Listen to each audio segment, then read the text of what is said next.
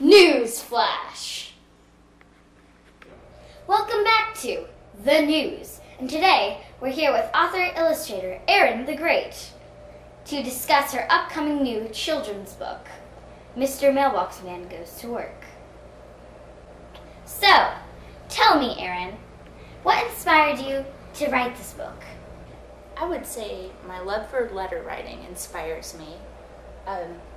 Mr. Mailbox Man obviously represents the letters being sent and mailed to your friends, and I think it's kind of an exciting surprise to find a handwritten letter in the mailbox. Are there any characters that you based off in this book in real life?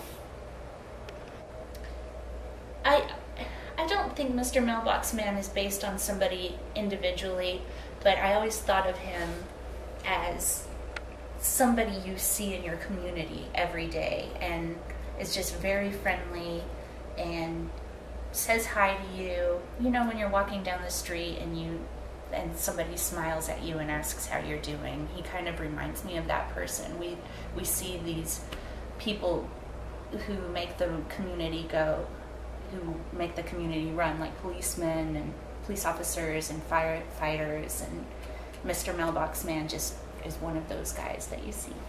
Okay, I see. Do you have any other books?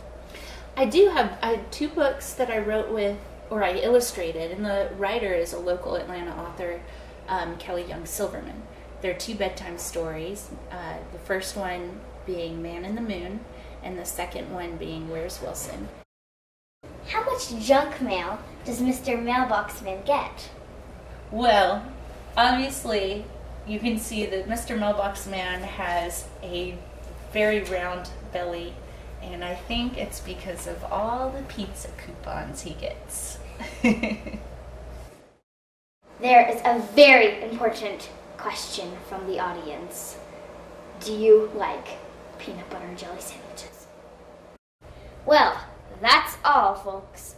Thank you for your time. Congratulations on your new book release. I can't wait to see what you come out with next.